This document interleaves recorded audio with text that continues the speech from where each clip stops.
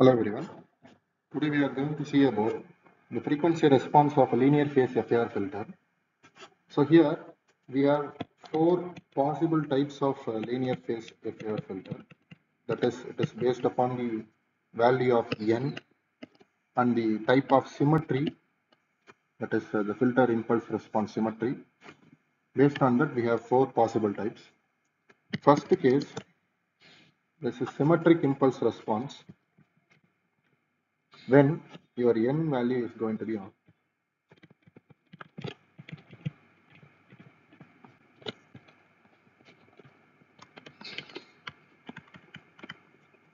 Second case, again a symmetric impulse response, whereas here n value is going to be given. Third case, antisymmetric impulse response with n is equal to odd, and in the last case, antisymmetric impulse response n is equal to even. Now, let us get into the first case, that is the symmetric impulse response when n is equal to odd. This is symmetric impulse response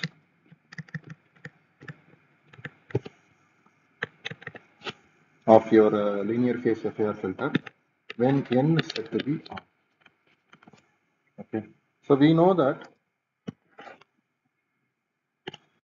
for the Fourier transform of h of n is going to be, that is h of omega is equal to h of e power j omega limit minus infinity to plus infinity h of n e power minus j omega. So here the impulse response of the FIR filter has only n samples. So the limits of your summation can be changed from n is equal to 0 to n minus 1. So therefore I can rewrite the above equation as summation n is equal to minus infinity to n minus 1. As such, what it is given in the function, I'm just writing it down, h of n e power minus j omega n.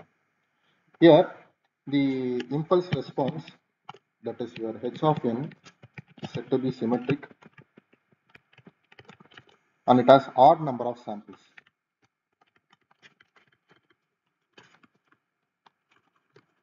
That is, I'm taking, for example, n is equal to 9. Okay.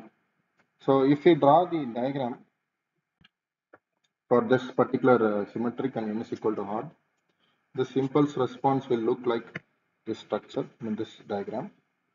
So x and y axis, n and h of n. Here 0, 1, 2, 3, 4, 5, 6, 7, and 8.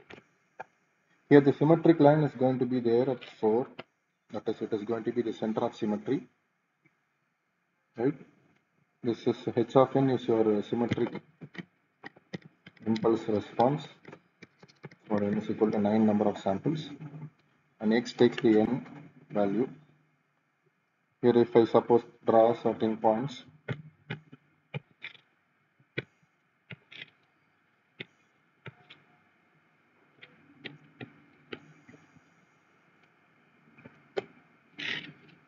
so you know how to check the symmetricity.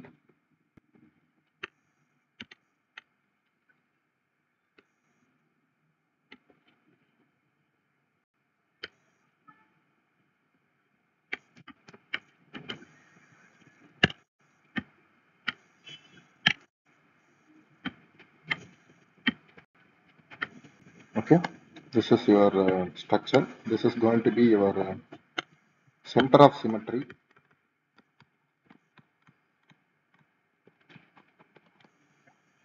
This we can take it as phase 1, and this we can take it as phase 2.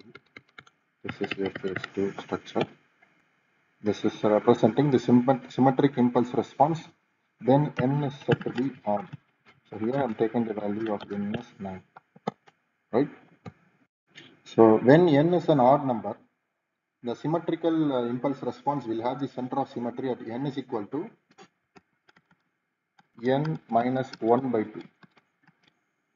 So therefore I can write h of e power j omega as, I will write it in the next slide, h of omega is equal to summation n is equal to 0 to n minus 3 divided by 2 h of n e power minus j omega n plus h of n minus 1 by 2 e power minus j n minus 1 by 2 plus summation n is equal to n plus 1 by 2 to n minus 1 h of n e power minus j omega n. So here I am changing the limit to common limit form. So for the first case, it is starting from n is equal to 0 to n minus 3 by 2. And second case, it is between n plus 1 by 2 to n minus 1. So I'm just doing, I'm making the limit common. So what I'm doing here is, in order to make that limit common, I'm just substituting its equivalent value. So let us assume the value of m is equal to n minus 1 minus n. Therefore, I can rewrite n as n capital N minus 1 minus n. So here, when n is equal to n plus 1 by 2, your m will become n minus 1 minus n plus 1 by 2. So this, if I simplify this, I will be getting n minus 3 by 2. And again, when I am applying the other limit, n is equal to n minus 1. So that is first limit, this I have applied. I am taking the value of m. The second limit is n minus 1. So here I am taking n minus 1. So now we will check what is the value of m. N minus 1 minus, in the place of n, you are substituting n minus 1. So this will become n cancel, 1 cancel, this will become 0. So I will get the value from 0 to n minus 3 by 2. Here also the first limit is between 0 to n minus 3 by 2. So I can club these two factors, these two expressions together. So let's check in the next page. So upon rewriting that, so this will become h of omega is equal to summation n is equal to 0 to n minus 3 by 2 h of n e power minus j omega n plus h of n minus 1 by 2 e power minus j omega n minus 1 by 2. I am writing as such in the previous expression. The last expression alone gets cancelled, the last portion. Summation, here the value and the limit gets changed because we have done the conversion. N is equal to 0 to n minus 3 by 2. H of n will become n minus 1 minus n, since we have taken that substitution, n minus 1 minus n into e power j theta, that is e power j omega n minus 1 minus n. So here I am just replacing m by n. So I will be getting h of omega is equal to summation n is equal to 0 to n minus 3 by 2 h of n e power minus j omega n plus h of n minus 1 by 2 e power minus j omega n minus 1 by 2 plus summation n is equal to 0 to n minus 3 by 2 h of n minus 1 minus n into e power minus j n minus 1 minus n. Right? So I hope with this it is clear to everyone. So for symmetrical impulse response, your h of n minus 1 minus n set to be equivalent to h of n. So therefore I am rewriting this particular expression. Now your h of omega will become summation n is equal to 0 to n minus 3 divided by 2 h of n e power minus j omega n plus h of n minus 1 by 2 e power minus j n minus 1 by 2 plus last term n is equal to 0 to n minus 3 by 2 h of n. So this I have converted back to its same form, e power minus j n minus 1 plus j omega n. This I have multiplied the power factors, so it is coming as common one. Over minus, I have taken it as inside, so minus into minus will become plus here. Outside it is minus, right? So here I can take this particular limit common. It is h of n minus 1 by 2 e power minus j omega n minus 1 by 2. So if I take this particular e power factor as common, e power minus j omega n minus 1 by 2, the remaining term left out for the individual part is n minus 1 by 2 plus summation n is equal to 0 to n minus 3 by 2 h of n. So see here, this particular value and this particular value for the first and the last term are coming at as common. So I am taking it out and writing the remaining terms. So remaining terms, it is e power j omega n minus 1 by 2 minus j omega n. Since I have taken e power j omega n minus 1 by 2, so you have to multiply that plus e power minus j omega n minus 1 by 2 plus j omega n. Okay. Now further reducing this, so we have to multiply inside the terms of e power.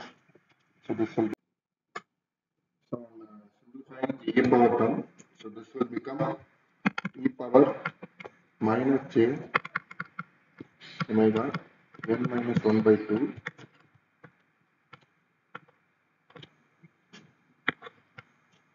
h of n minus 1 by 2 plus summation n is equal to 0 to n minus 3 by 2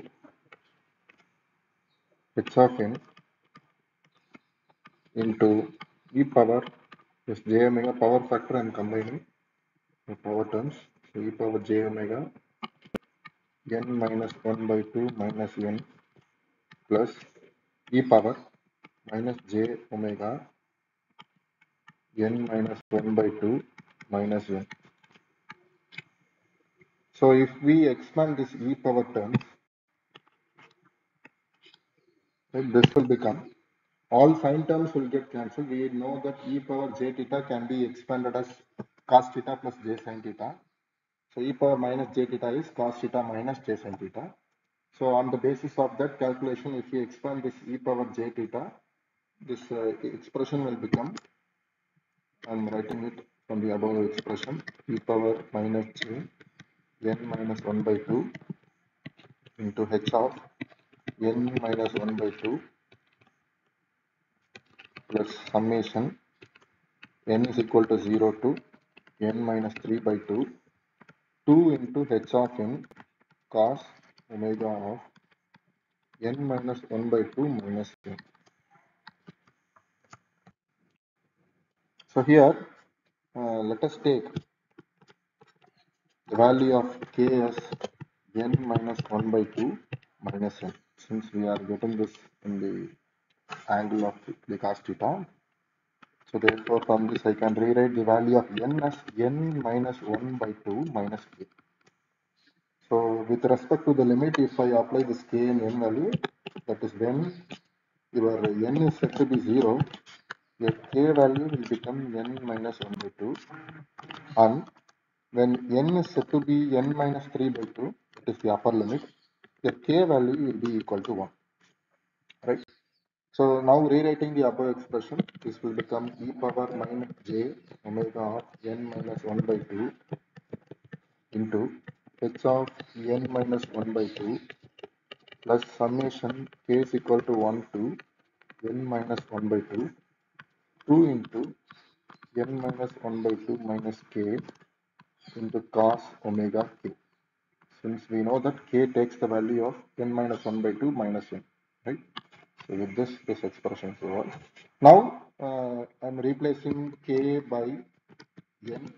So we will be getting h of omega is equal to e power minus j omega n minus 1 by 2 into h of n minus 1 by 2 plus 2 into, since it is constant, I am taking it out, 2 into summation h equal to 1 to n minus 1 by 2 h of n minus 1 by 2 minus n into your cos theta, that is cos omega n.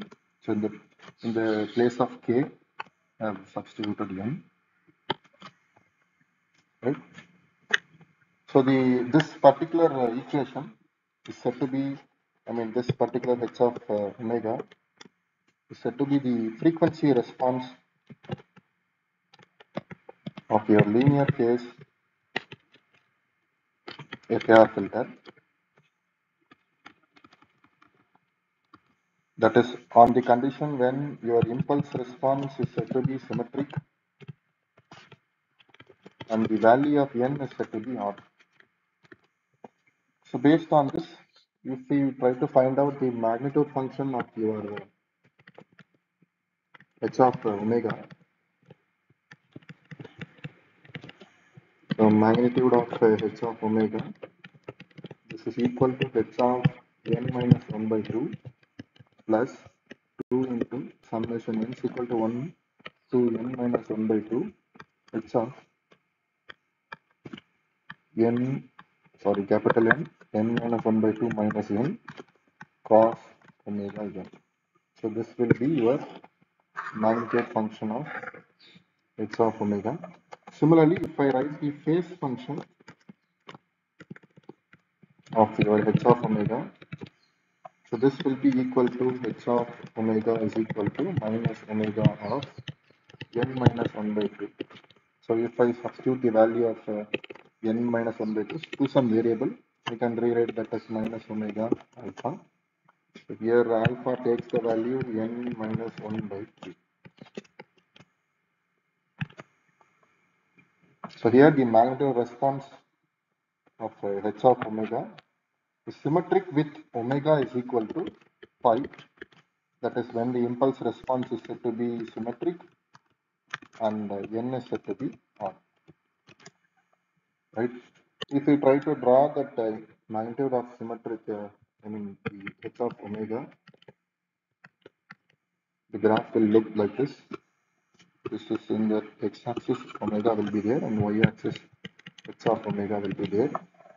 This I'm marking from 0 to pi to pi, right?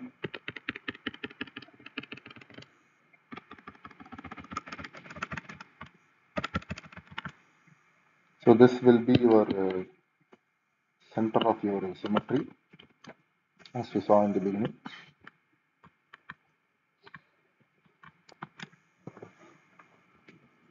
And your function will look like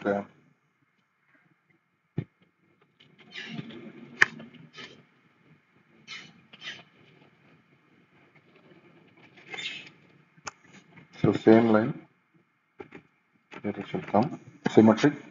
So this half will be equal to that half, meaning h of n is equal to h of n minus 1 minus. This is symmetric property. Thank you.